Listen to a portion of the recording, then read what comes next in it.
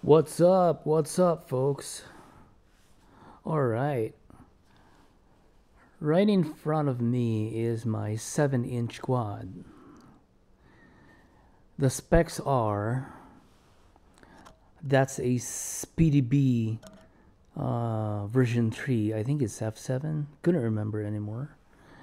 That's a Cadex Vista. And then the frame is an iFlight 7-inch frame, and I forgot the name of the antenna for the video. Yeah, right there. Okay, this one here, the one wrapped in styrofoam and a wooden stick, that's the antenna for the ELRS Foxeer 2.4 gigahertz with LNA receiver. What else did I miss? And I've got a $29 GPS module here. I think it's $29. And it's quick. It can grab 10 satellites in less than 30 seconds. It's fast. I like it. It has never failed me. The motor is a broader hobby. I believe it's Avenger. Let's see. Yeah, it's Avenger 2806.5 1300 kV. Yeah. Anyways, I'm not here to talk about the quad, all right? But it's nice to give you an idea what drone I'm actually flying in my long range. I want to talk more about the ELRS as well as the video antenna, specifically the placement. Back in the days when I started FPV in 2019, I didn't care about how things are mounted, where parts are actually placed. I just like, okay, this looks good here, I'll keep it here. That's how I was back in the days. But in the past year or two, I've been thinking about, okay, where do I place this? Because I encountered this issue during flight. Now, if you see the ELRS and the video antenna, most of you are doing this. It's at the very back. And then this is a good design, good implementation. Especially the angle of the camera is almost like 40 degrees, all right? It's like this. So when the quad is flying against me, further or facing away from me, if it goes up and up and up and up, the antenna is way top there at the very end of the quad. I don't have any issues, right? Right now, the Foxeer LNA only has one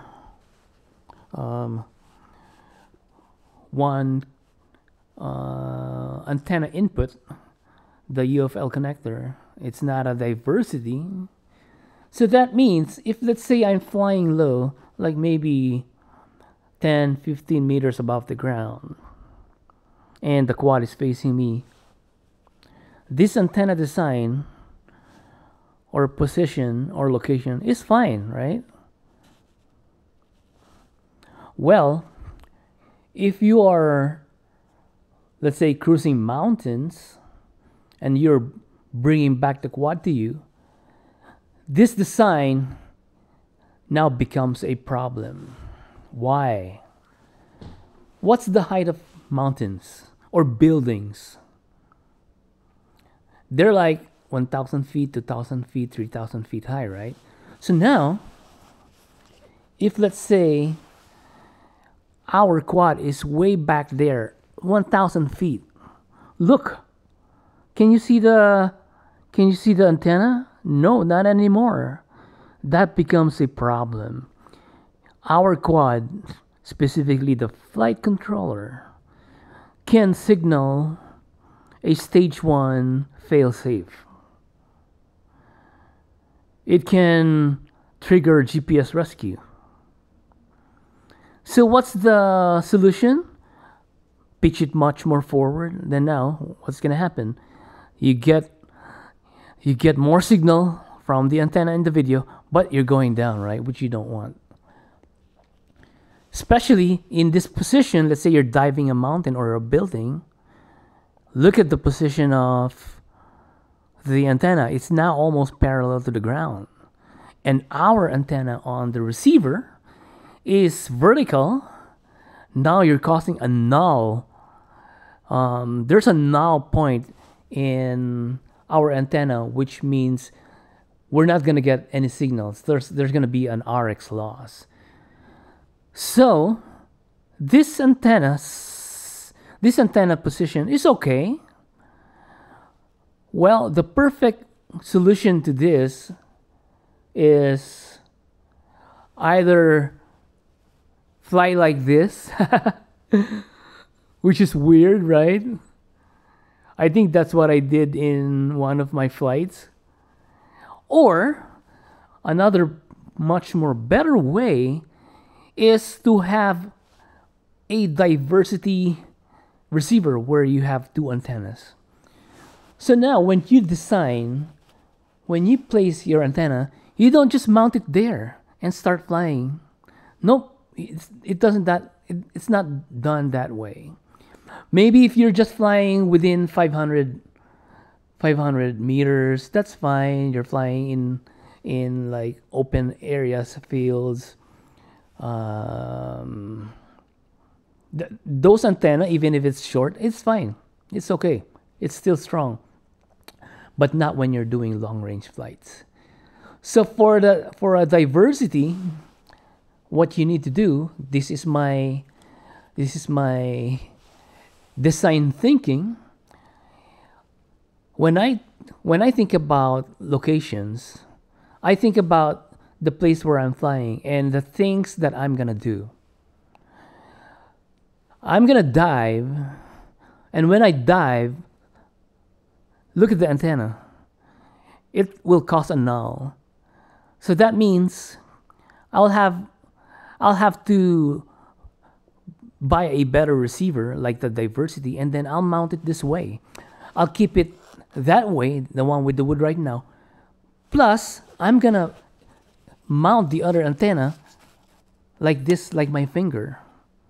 Now it's vertical. This is the one I'm talking about. I have 2 antennas. This one will take over because it's gonna be vertical. It will have a stronger signal rather than this one. So yeah, guys, when you're designing your quad, don't just mount it. Okay, I'm gonna include a screenshot or a picture of antenna positions where it shows ideal positions and bad positions. It'll be in the description. All right. Yeah, it doesn't matter for like short range, mid range. I'm only talking about like when doing long range flights. Yeah, guys. So far, I'm still happy with this setup. It really works well. I love it a lot. And you'll ask me, why did you put styrofoam around that thing? Okay, if you'll notice, you won't find the receiver in between the top plate and bottom plate. It's not there.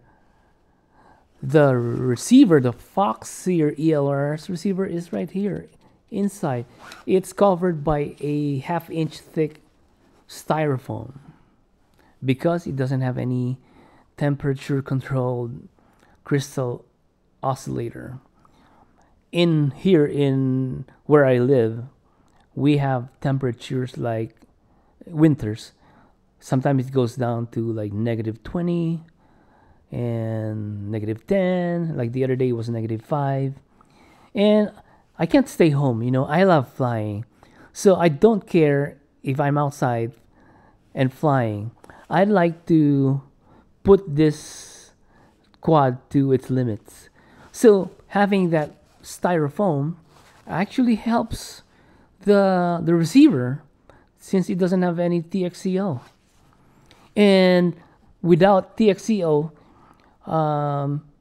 with just a basic crystal oscillator, you will encounter fail-safes.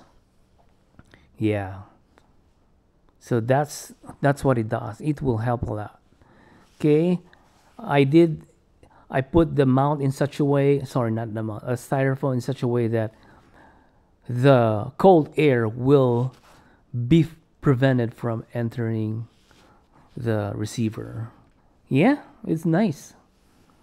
And the telemetry TSNR was actually showing the value. It was -4 dB versus the RSNR, which is -22 dB, which is still good. So the -4, that's putting out a lot of power. Maybe because it's hot.